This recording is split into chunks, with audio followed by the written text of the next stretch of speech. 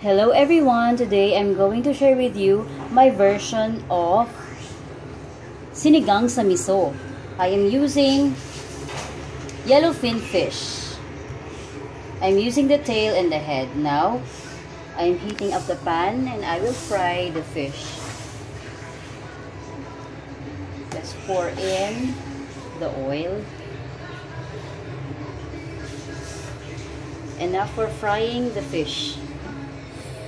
Then when the oil is hot already, we can put in the fish and fry until golden brown.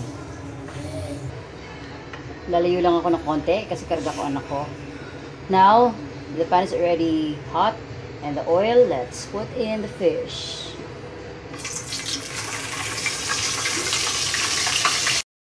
Parang sunog na. Later, flip ko. Hi!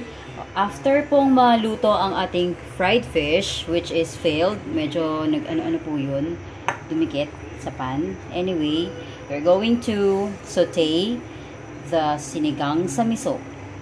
These are the ingredients: fried fish, mustasa leaves, pampaasim po, any kind of pampaasim. And since wala akong natural na sampalok, I'd rather use sinigang sa miso na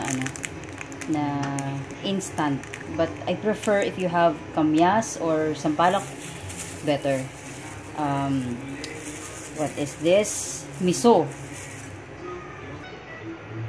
garlic, onion, and tomatoes. I'm using 2 ripe tomatoes. Let's get started. Let's saute.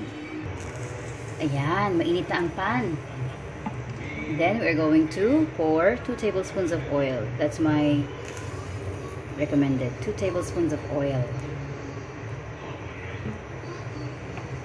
And if the oil is already heating up, if it is already hot, then we can saute the garlic, then the onion, and the tomatoes. Make sure all are wilted para lumabas talaga yung natural flavor. Garlic. Then the onion. Some prefer na onion munang mauna, but I prefer it to be yung bawang muna.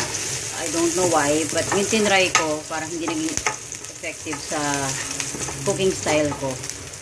So next are the tomatoes. Smells good.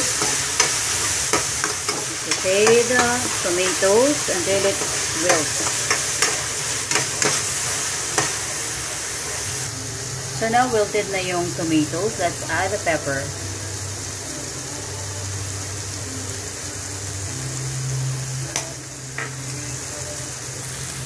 Then salt. Saute again. First, and add natin tong miso. Check nyo kung fresh yung miso. Kasi minsan, iba na yung amoy.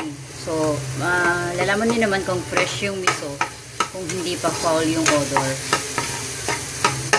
Stir, and then we add water.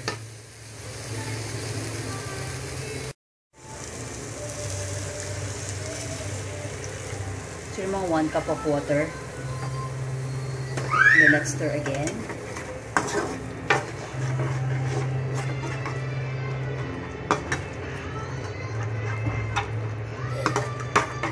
So, i-blend natin yung miso sa water na nilagay natin. Ito ang magiging sabaw.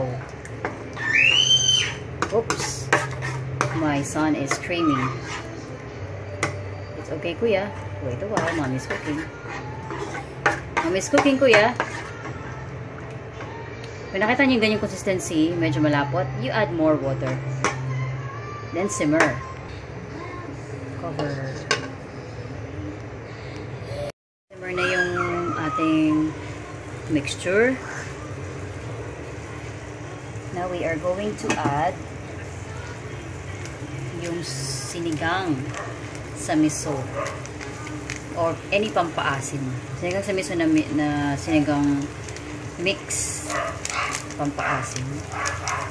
Huwag masyado kapag meron kayong toddlers kasi mahirap na baka sumatang tiyan, mag-acid reflux.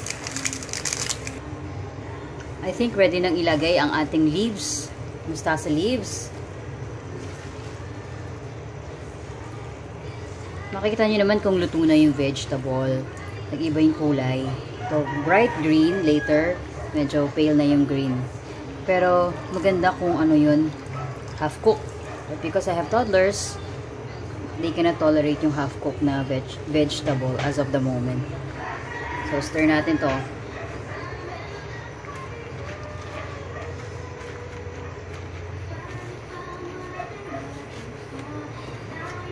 If you know na yung sabaw ay kulang, just add water.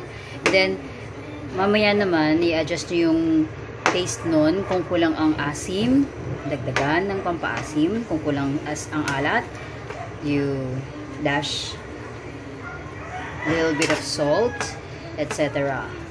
And then, we are going to cover this and simmer until yung leaves ay luto na.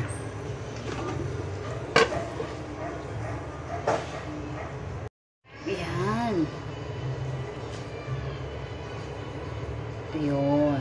Okay, nag-focus. So, ayan na. Ito na. Lalagyan na natin ang star ng ating meal. Pero bago yan, let's taste first para maging perfect ang ating all-over presentation ng ating pagkain. So, stir muna. And then we're going to taste.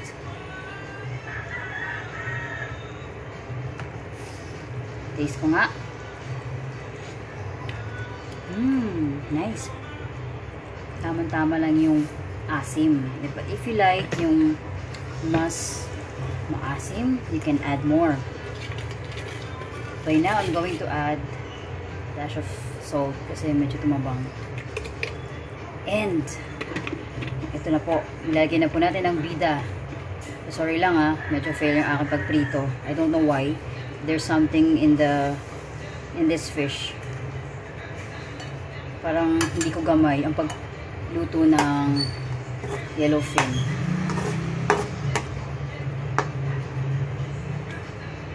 Taste ko nga ulit.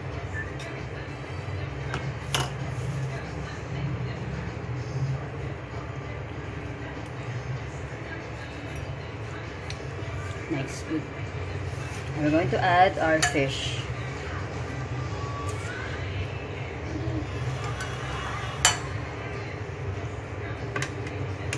Yeah.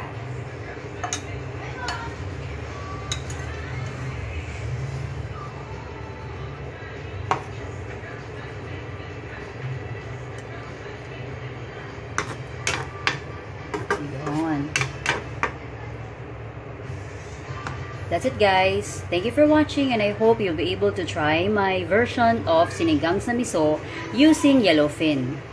Please subscribe po and like and share my recipe. Good day!